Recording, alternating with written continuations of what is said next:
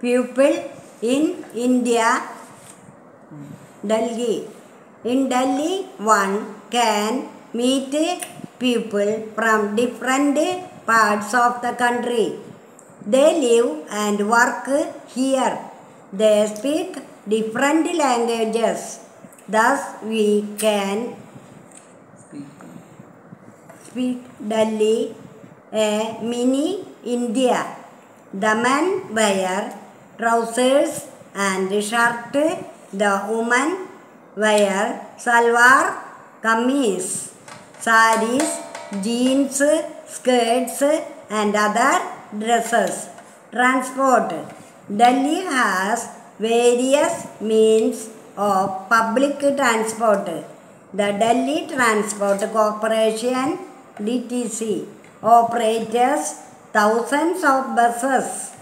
Every day, lakhs of people travel by the metro. Fact-wise, India Gate was originally known as the All India War Memorial. It was designed by Sir Edwin Lutyens. Tourist attractions.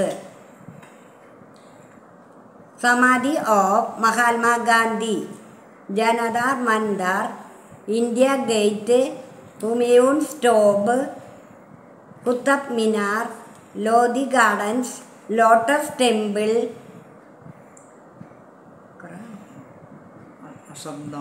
Akshardham Temple and Delhi Hat.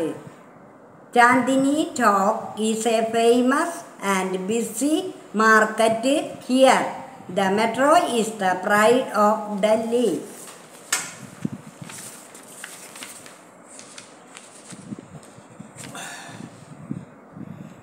People speak Punjabi, Hindi and English. Summers are very hot and winters are cold. Many people visit the famous rock garden created by Nag Chand. It has colorful people, trees, houses and animals, all made from discarded materials. Another tourist attraction is the Zakir Hussain Rose Garden. It is one of the biggest gardens in Asia. It has more than 1,000 varieties of roses. Sukna Lake is also famous tourist spot in the city.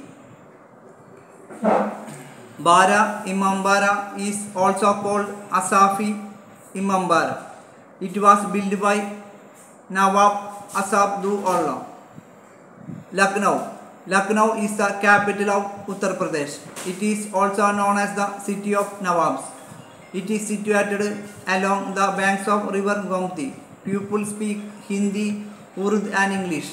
The chicken embroidery of Lucknow is very famous.